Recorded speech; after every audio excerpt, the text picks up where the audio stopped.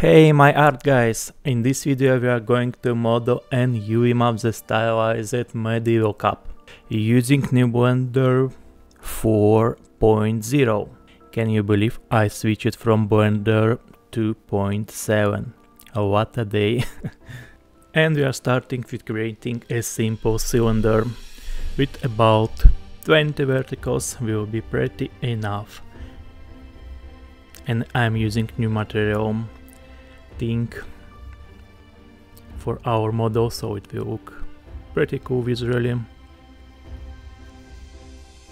Creating another one cylinder and placing it on the lower part of the cup. This will be a metal thing and another one metal thing. Also using new feature with the keyboards that's showing what I press on the left side of the display, so maybe this will be helpful for you. And I'm not going to super low poly for this cup, I'm using as much polish as I need to, so our cup isn't looking edgy. I added a mirror for everything and going to get some cool forms here. We are making a stylized cup and I want to be sure that my forms isn't like super straight and looks like something stylized cool looking one. I will be messing a lot with those verticals here.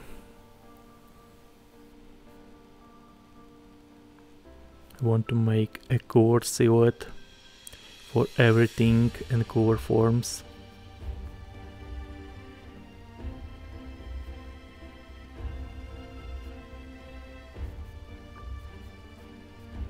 When I'm making these wooden forms on the upper part, I also thinking how many like planks, wooden parts my cup will have. So you don't want to go crazy with these forms on upper side, so make sure you can see your planks there, because we're going to paint darker areas there that separates those planks. So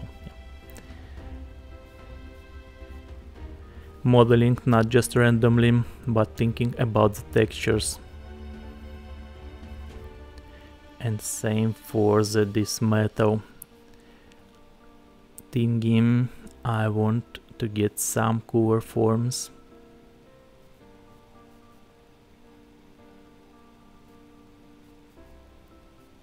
Not usual ones, and they should not look like ultra broken ones, so just some interesting shape.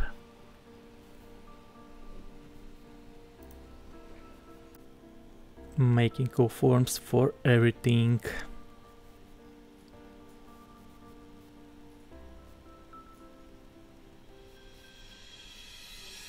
But make sure it's not too much. And I always imagine the texturing when I'm modeling. So that's why I might couple these more flatter surfaces, because I know that I can paint something very cool there. But we will get to the textures in the next video. We're gonna do some unusual texturing stuff, something that we didn't done before. Of course, in the videos I already did it many times. So we are doing also cooler forms for our one.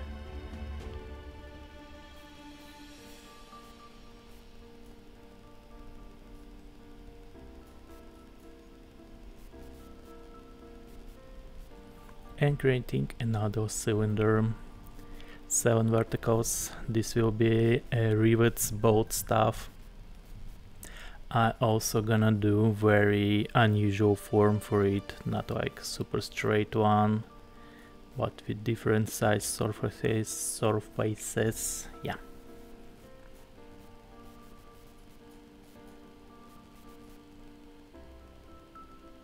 There we go. I think that kind of forms will look much more cooler and stylized. This will be our feature for this model. Go with unusual forms.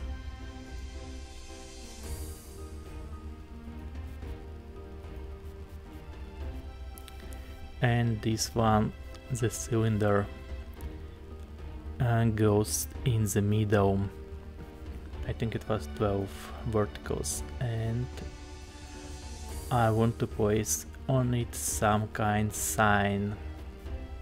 I'm going to paint it, but this thing will be our point of interest, and everyone can paint what they want there. For example, I think to paint there like a Warcraft shaman icon. I think it will look pretty cool on the cup. And I'm moving a little bit the wooden cup verticals, not to make like super better forms, but I want this middle metal thing to fit better in our wooden surface, and the silhouette will look like more interesting and correct.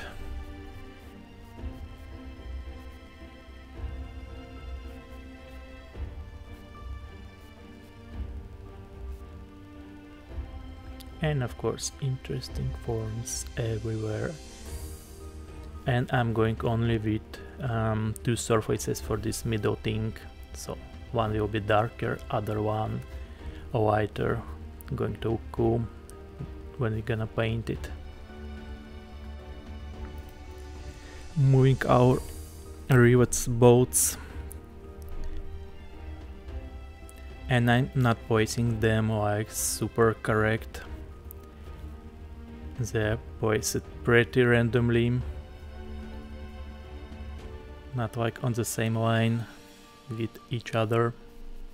And now it's time to make a handle for the cup.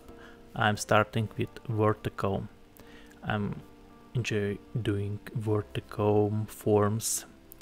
It's easier, like starting with vertical, and you can do the forms you need much easier than working with like many polys, like with the cube stuff or something.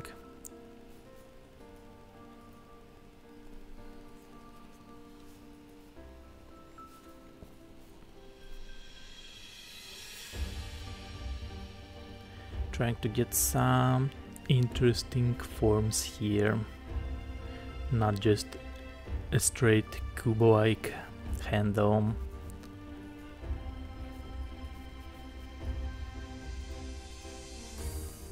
And those angles I made here, like they can look a little bit sharp, but I made them because of the design, not because we are a lack of polish. I think I can paint them like pretty cool. And now I fill it with the polish, pressing F.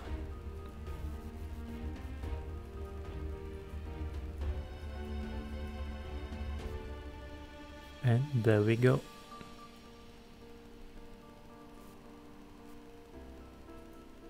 Small forms adjustment.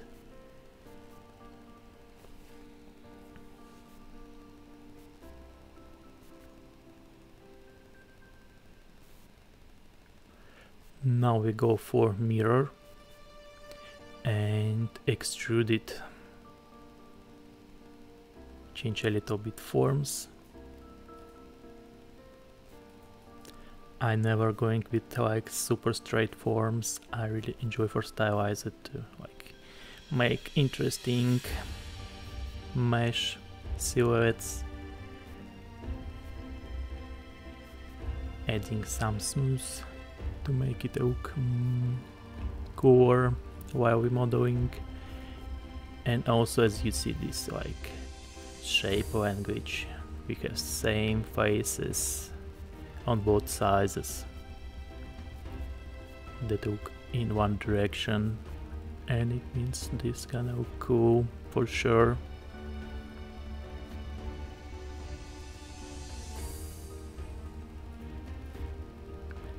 And I'm not going to save polish, so I extruded the lower part too.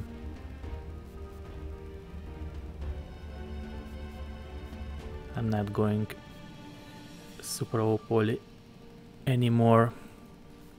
And for the middle part, I want to add a surface here on this part, so we will not be painting on the wooden cup thing, and that way we'll have more flat surface to paint on. It will be easier and it will be a metal one. Small corrections.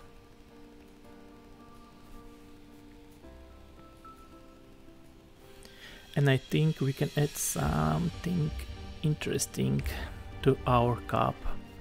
This will be like a ring, so you can place your cup on kitchen hook or something, nail, so it will be placed there after the washing.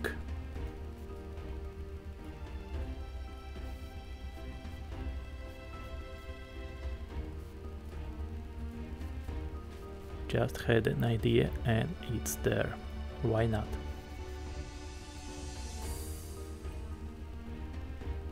I think this will look cool. If you have some ideas, just put them all on your cup.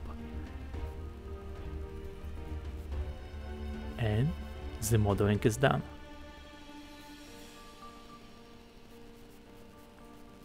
Now I will apply the modifiers and removing half of the cup to make it on mirror.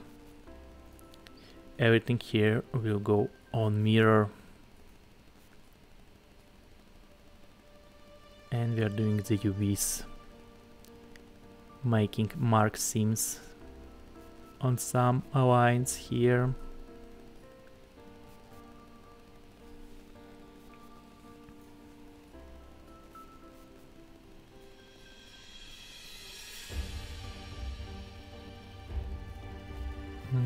And it's kinda it. Oh, I missed some poly, removing it. There's our UVs, we'll adjust them a little bit.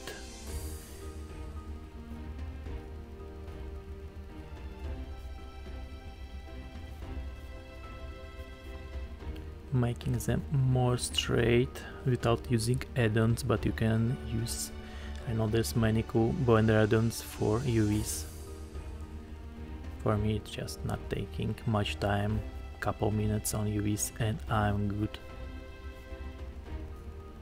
And starting collecting our UV like a Tetris game, with the bigger on the side,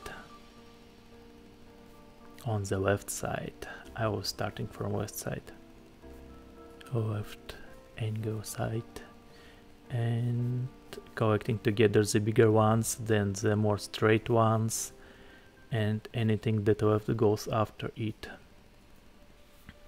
That way we are using as much as possible UV space, trying to fill it all, or at least 80%, and it's kinda cool.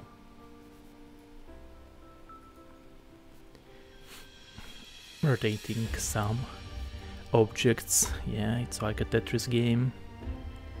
So the ones that fit together goes together.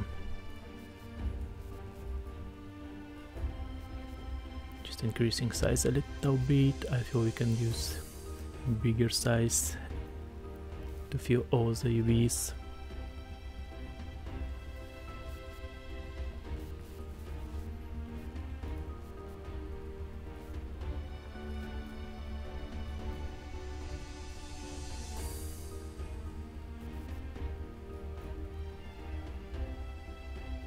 Increase size for them a little bit because we have many space or on UV left. And there we go. UVs are done, modeling are done. It looks super cool and it's ready for texturing. And this actually was my first model in the Blender 4.0.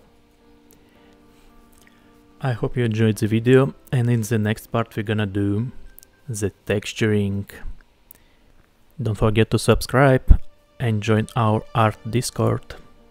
See ya, bye bye guys.